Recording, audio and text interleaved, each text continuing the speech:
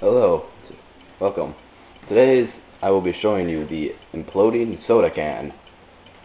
All you will need is just an empty soda can of some sort, and fill it with warm water, just so there's about an inch in it of warm water. Then you'll have to heat it any way you want until the water inside is boiling and steam can be seen coming out.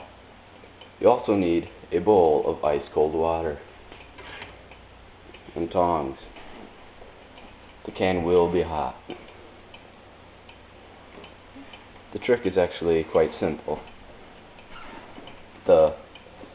When you heat the water inside, it'll turn to steam, and then when you put the can into the ice water, flipping it upside down, the steam, it'll want more air, and the air can't get in because it's upside down in the ice cold water, and it will just basically suck the can on itself. Well, it's steaming now, so it's either now or never. Just like that. Just like that, you have an imploded soda can. Very simple. Very amazing.